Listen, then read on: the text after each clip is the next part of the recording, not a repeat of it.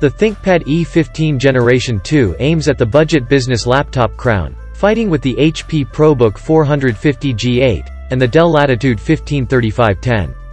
Thankfully, this year, you can only purchase the laptop with a 1080p panel, which means no 768p nonsense. However, keep an eye for the imposter in the face of the TN panel. You wouldn't want that either. Lenovo is known for its industrial designs.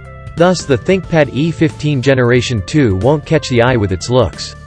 However, it is practical and light with its 1.7 kilos. For a touch of premium feel, the manufacturer has made the lid aluminum. Unsurprisingly, you get one of the best keyboards on the market. It has both long travel and good feedback. Moreover, it is spill resistant and has a backlight.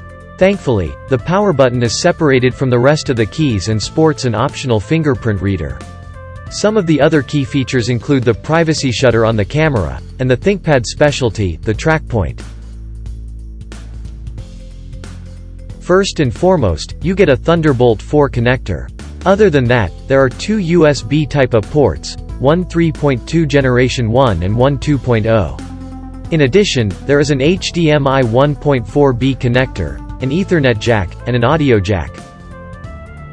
Only 2 per 100 people watching this video are subscribers. If you decide to just start following us, we'll be able to reinvest more in our laboratory, thus making even more helpful videos for you. Thank you, you're awesome. Contrary to the HP ProBook 450 G8, there is only one SODIMM slot for memory expansion. On the other hand, there are two M.2 slots that fit 42 and 80 mm drives, respectively. If you want to see how to open the laptop, you can check out our teardown video. This machine features a 1080p display with either an IPS or a TN panel. It would be best to avoid the TN one. Thankfully, the IPS option has wide viewing angles and a decent contrast ratio of 950:1. Even though it doesn't produce a very punchy image with its 53% sRGB coverage, the panel doesn't use PWM for brightness adjustment. This makes it safe to work for long periods of time, in this aspect. We got average battery life from this machine. It can stay on for up to 7 hours of web browsing or video playback. The best configuration you can get has the Core i7-1165G7 and the GeForce MX 450. This laptop is no slouch when it comes to performance.